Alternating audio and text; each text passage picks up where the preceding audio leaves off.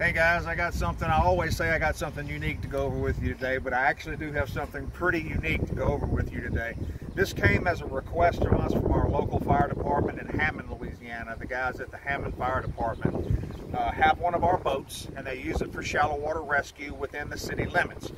Most of the time within the city limits, and lots of times in rural areas as well, getting the boat down flooded highways and streets to people that can't get out is a problem, because portions of the street are flooded, but then you may come to a high spot in the street and then have 8-9 feet of water on the other side, and you can't get these heavier boats from one spot to the next. And you say, well, get a light boat. Light boats are terrible for that situation because they're real tipsy. They sag in the back end under the weight of a heavy mud motor, which you need in that situation. You can't be running an outboard motor down a blacktop highway and across people's yards. It's got to be able to kick up and move. And mud motors are heavy.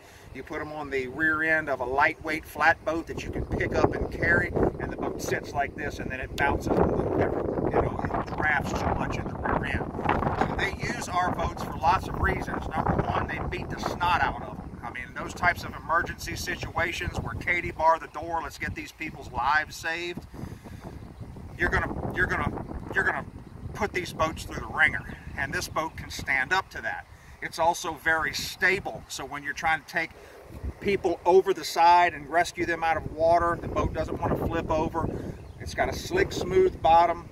It's got longitudinal ribs to keep it from denting. All of the reasons that people buy Gator Trax boats apply to rescue boats as well. Sometimes it's hard to get city budgets to pay a little bit more for the quality of the boat, but these guys were able to explain to them and show them the advantages of buying this boat one time. That being said, how do you move it when you run out of room on a blacktop road and you got a high spot and you can't pick this boat up and carry it 40, 50, 80, 100 yards to where the water drops back off again? This is the way that we came up with doing that. And basically what we did was we took 8,000-pound bully dog jacks and welded these double wheel polymer casters, 8-inch caster wheels to the bottom of them. And then we implemented their boat with a receiver hitch that was able to take these jacks and slide them in and out. And if you notice, the wheel, when the boat is all the way up, is above the bottom of the boat. So even if you run this boat completely out of water onto a blacktop highway, all you have to do is walk up here and take this jack, and so one guy on this side, one guy on the other side. And I'm going to show you this in a minute. We're going to actually put it on concrete and jack it up and roll it around for you. But you jack it down 2 at a time and then walk to the back and jack the 2 down. The boat will actually, you can push it with one hand on concrete. It'll even roll in gravel.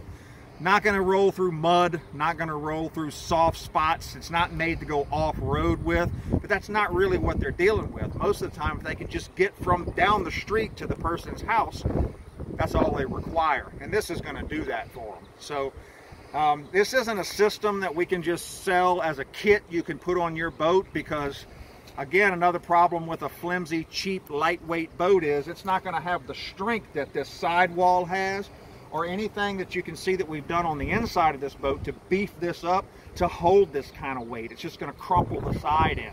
So if you got a junk boat, it's not going to work for you. You're going to have a quality hull of some kind to be able to implement this. But if you do, or you would like to have one, we have a system that I believe will work for you if you have these same type of shallow water rescue situations within city limits, or at least in proximities to blacktop or even some gravel roads. So in a minute, we're going to take it and put it on the floor, jack it up, and show you how this thing works. Stick around.